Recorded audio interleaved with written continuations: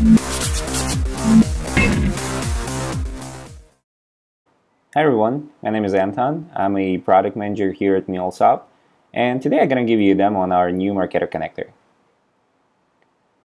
With the new Marketo Connector, you can connect to Marketo APIs and seamlessly orchestrate processes to popular CRM, ERP, billing, and other applications. The new Marketo Connector is fully REST-based and has 100% of API coverage. It also provides data sense support that enables developers to see a metadata structure while designing an application. Let's get into a demo. So in the demo, I'm going to build a simple Mule application that will be triggered through the HTTP connector.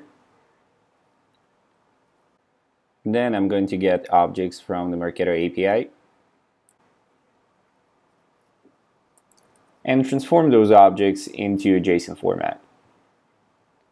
In order to do that, I will first need to go and configure the HTTP connector. I'll set path to be demo. And in order to configure a Marketo connector, I will need to provide a client ID, client secret, and REST endpoint URL. For the sake of this demo, I already pre-configured a connector, so I'm going to go and select an operation. In my case, I'll get leads by the list ID. And now let's run the application. When the application is deployed, I'm going to go and trigger it through the HTTP call.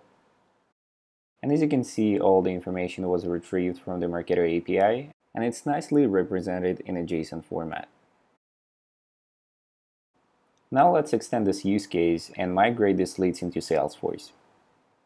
So what I'm going to do, I'm going to search for a transform message component and drag and drop it into the flow. And then I'm going to search for a Salesforce connector and add it right after the transform message component.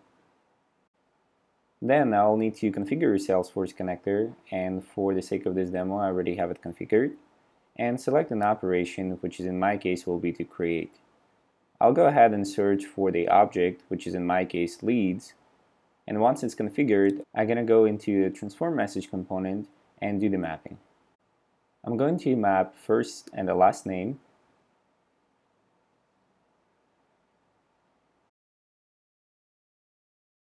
company, and the email address.